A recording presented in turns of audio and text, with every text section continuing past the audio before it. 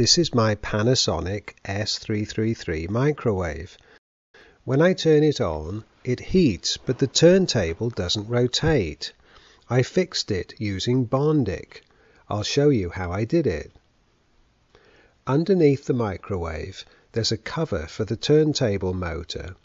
Initially you have to clip it off with cutters. You can replace it rotated with a spare screw. Underneath the cover, there's a single screw to undo the motor. Once you've removed the motor, you can jiggle the turntable coupling out into the microwave chamber. The coupling has a flat on it, which is supposed to engage with the motor spindle, but the flat gets worn away so that the spindle just turns freely inside. I'm going to rebuild that flat. I started by cleaning the grease off the inside with lighter fluid, since I want the glue to stick to it properly. I also used an abrasive bit to rough up the surface, just with my fingers.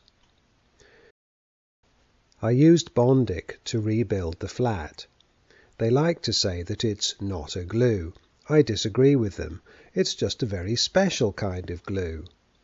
You could probably use any kind, but I used it for speed.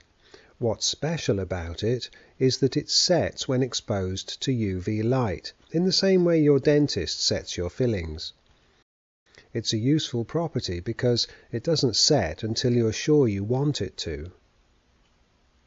I applied a drop of Bondic from the dropper and made sure that it flowed to the edges of where the flat was supposed to be. When I was happy with the application, I flooded it with UV light to set it. I actually applied a couple of layers, but I'll save you having to watch me do that. I knew I was done when the coupling wouldn't go on the spindle anymore. I used a file to flatten the surface just enough.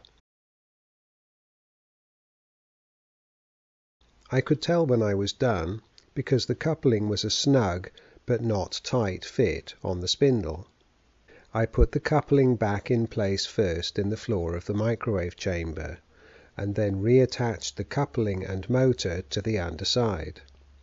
The cover goes back on top with one screw. It works perfectly. Bondic does seem to be a handy way to rebuild parts that have been worn away, where you have line of sight to shine the UV light on it.